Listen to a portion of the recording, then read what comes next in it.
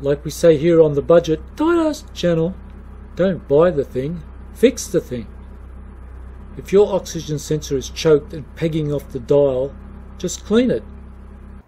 If you've got an expensive thick socket, you might well cut a slit in it for the wire, but if you've got this cheap Chinese garbage, you'll have to drill a hole in it and take the plug off the wire and pass the wire through, or else it'll split open.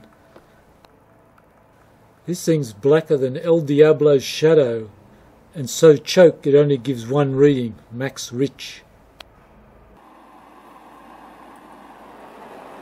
All you have to do is clamp it in a vise and vaporize the crap with extreme heat.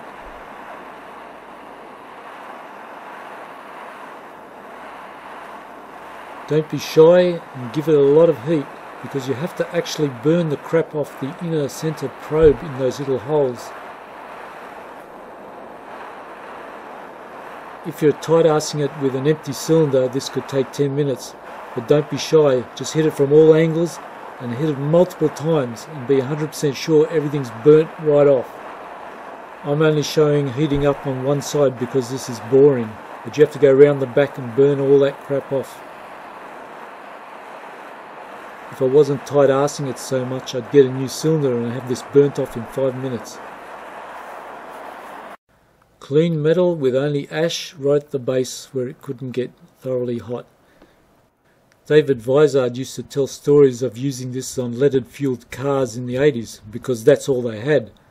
He said you'd get 10 minutes on a dyno, then you'd have to take it out, clean it and put it back and do another 10 minutes. Oxygen sensor working again. 10 minutes and free.